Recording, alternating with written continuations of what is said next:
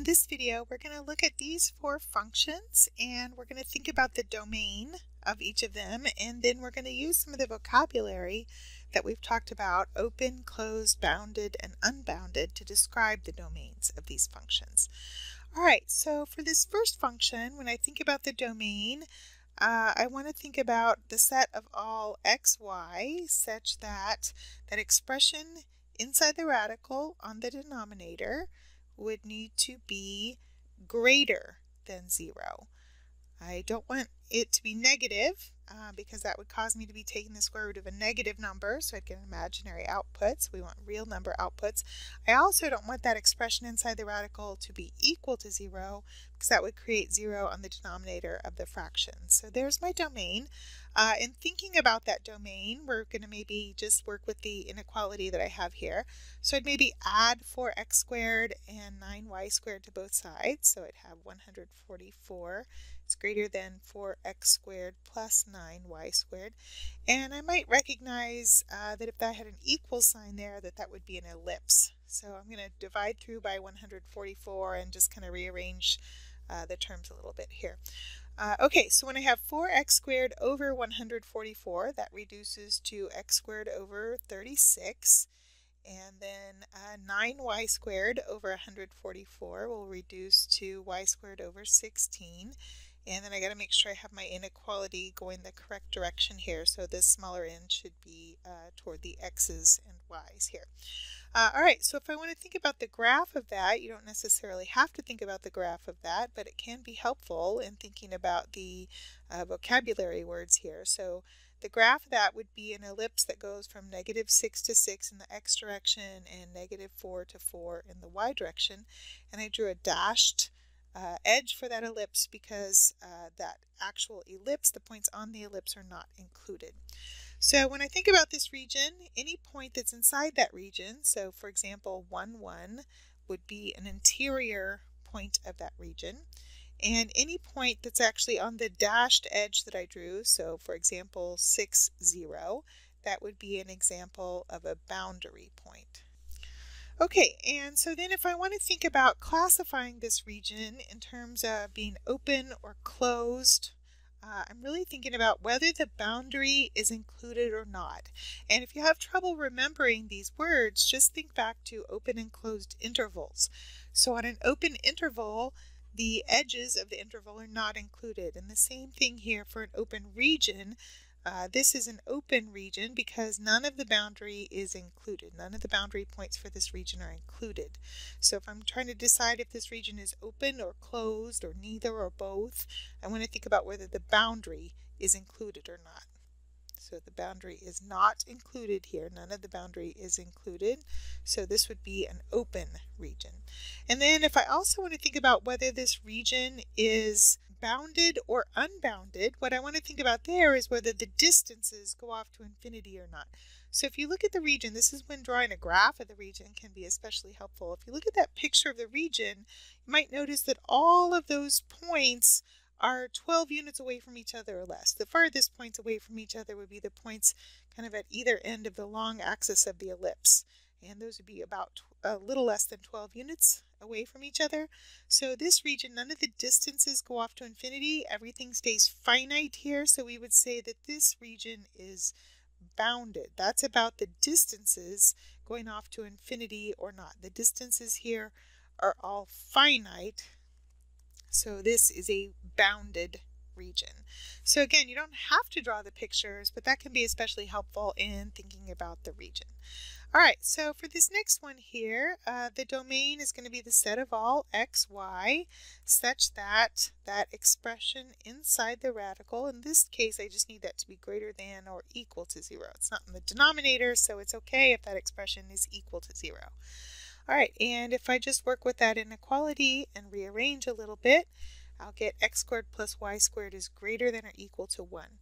X squared plus y squared equals 1 is a circle of radius 1. I drew that solid because my inequality does have the or equal to part there. So circle of radius 1 centered at the origin. And then the points that satisfy the inequality would be the points outside that circle, where x squared plus y squared is greater than 1. All right, so again, in thinking about interior points and boundary points, interior points would be any points that are in this shaded region out here. So for example, the point 2, 2 is an interior point of this region. It's in the part that I shaded.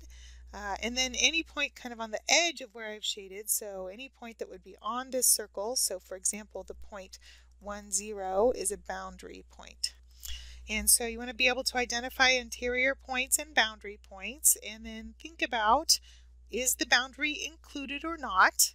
This boundary is included, so this would be a closed region, just like a closed interval on a number line. A closed interval is one that does include its boundary. This is a closed region because the boundary is included. All of the boundary points are included. And then when I think about whether this region is bounded or unbounded, I want to think about those distances, whether the distances between the points in the region stay finite or go off to infinity.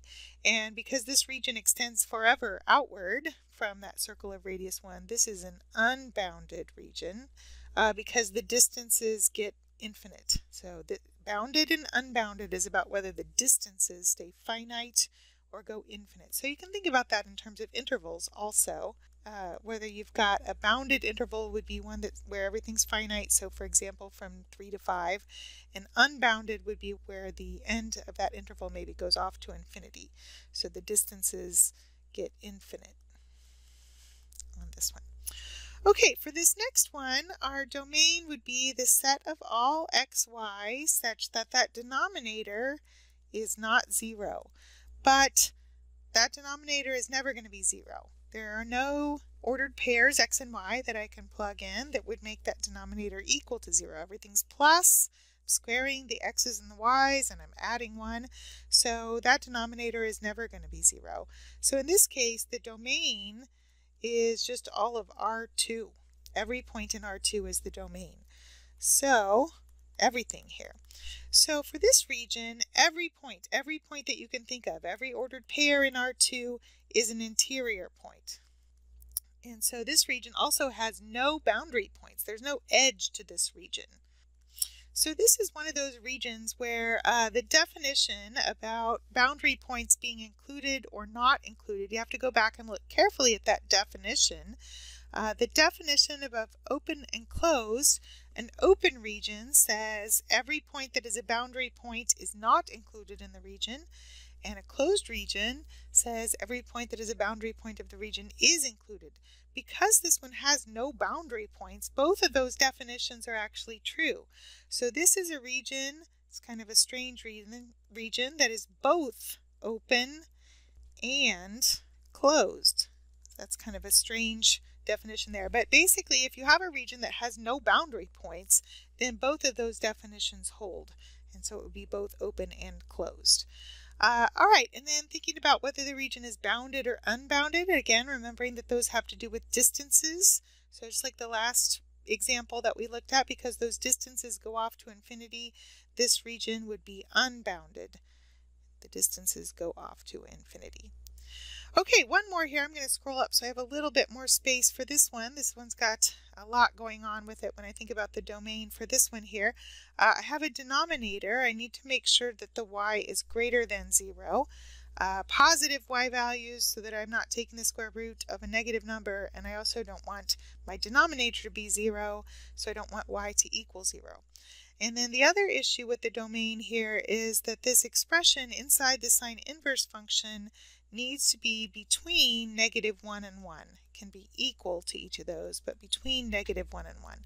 So I've got a lot kind of going on here with the domain, really two different inequalities to think about. And then the one inequality is a compound inequality. I've got numbers on both ends of that.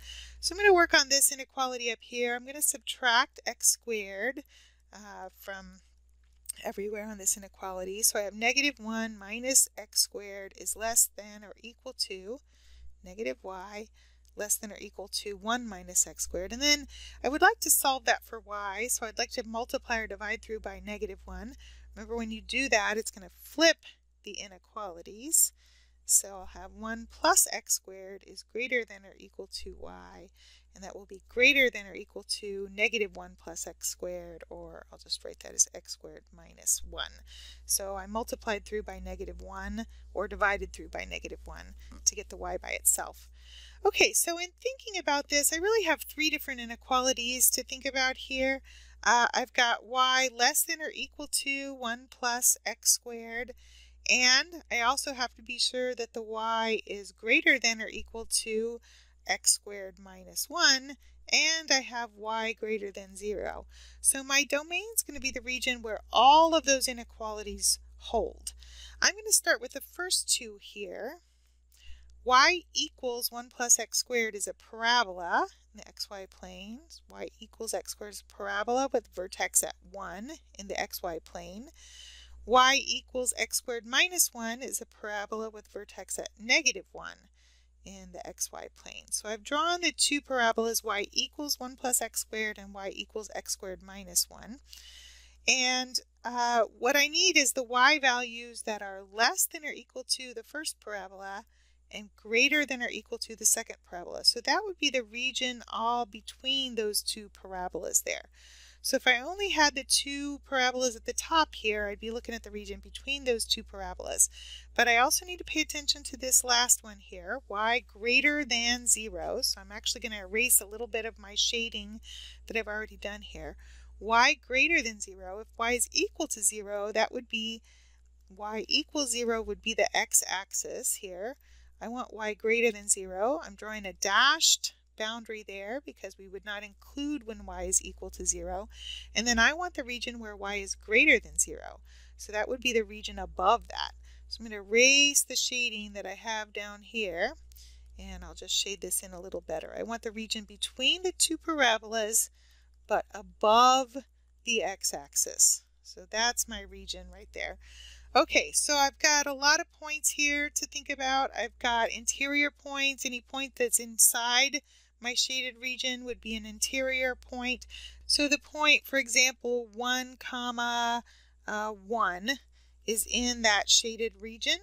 If I go over 1 and up 1, if I think about where these two parabolas are at here, 1, 1 will be between those shaded region. The upper parabola goes through the point 1, 2. And the lower parabola is here at 1, 0. So 1, 1 would be in there. That's an interior point. 1, 0, let me do that in a different color here. 1, 0 is actually a boundary point of the region. And 1, 2 is also a boundary point of the region. That's a point that's on one of those parabolas. Another boundary point of the region would be the point here at the origin. 0, 0 is another example of a boundary point. All right, so when I think about classifying this region in terms of open, closed, bounded, or unbounded, in order to think about open and closed, I want to think about whether the boundary is included or not. So you're thinking about, is the boundary included? And for this region here, some of the boundary points are included, where I drew that solid boundary. So along the parabola here, and where I have solid boundary for the region, so what I just highlighted there, those boundary points are included. But where I have the points that are on the x-axis, I'm just going to use a different color to emphasize that, those boundary points that are on the x-axis are not included in the region. So the answer here is some of them are, but some are not. So this would be an example of a region that is neither open nor closed, because some of the boundary is included and some is not. And then when I think about bounded or unbounded, I want to think about those distances. And I do have some regions where I have points that are close to each other, but the thing to focus on here would be on the ends there, with those ends going off to infinity. That's going to continue forever and ever. So I'm going to continue to get points farther and farther away from other points in the region. And so this would be an unbounded region. That's about the distances staying finite or not. So in this case, the distances do not stay finite, so this is an unbounded region. All right, practice some homework like those.